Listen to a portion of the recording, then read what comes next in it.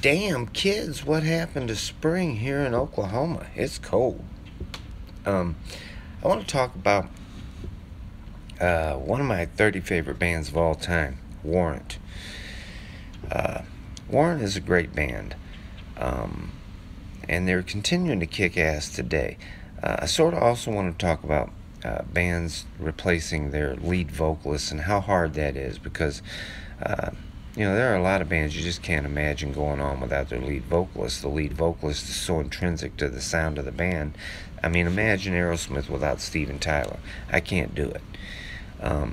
Warrant was one of those bands. Warrant is one of my 30 favorite bands of all time. And Jani Lane he was a great vocalist, great performer, great songwriter. Couldn't imagine Warrant without Jani Lane, but they did it, and they continue to do it, and they kick ass, folks. They kick ass. Listen to me. They made 3 great albums. They have made so far 3 great albums without Jani Lane on vocals. I hope they continue to do a whole lot more. I'll talk about those 3 albums in a minute. Now, I don't have any references with me, so my timeline might not be exactly on. But we know about the great albums that Warrant made with Jani Lane on vocals. After the Dog Eat Dog album, 2 of the original members left: Joey Allen, one of the guitar players, and Stephen Sweet, the drummer, leaving Eric Turner on guitar, Jerry Dixon on bass, and Jani Lane on vocals. They made a couple of albums, Ultraphobic and Belly to Belly. Belly to Belly was a little weird, took some getting used to, but there are some great songs on that album.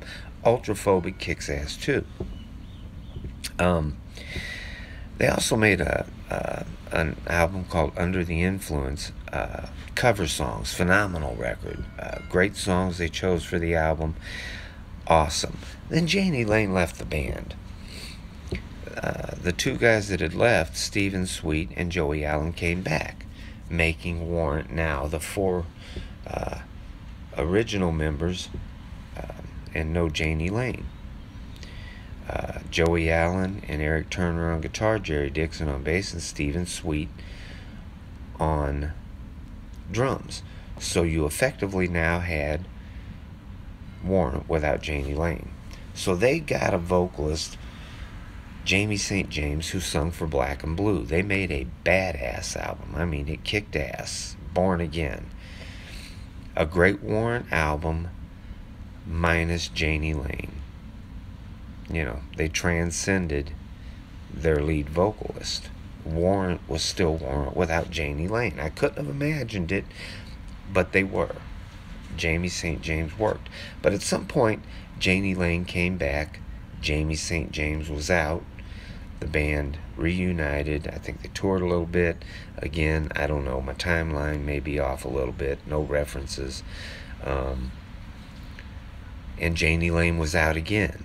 They didn't make an album, so that left the original 4 guys, Eric Turner and Joey Allen on guitar, Jerry Dixon on bass, and Stephen Sweet on drums. They needed another vocalist. They got Robert Mason.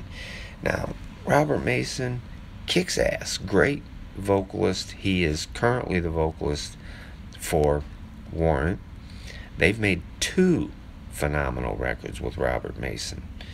The 4 original Warrant guys plus Robert Mason equals the new Warrant. They kick ass, they're badass.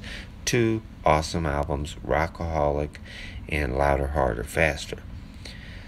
Proving once again that a band can transcend its lead singer. Warrant did it. Warrant is still kicking ass. I hope they make a lot more albums. But I know a lot of you, you're going to disagree with me. There is no Warrant without Jani Lane. First of all, Jani Lane, of course, passed away, so he'll never be in a band again anyway. But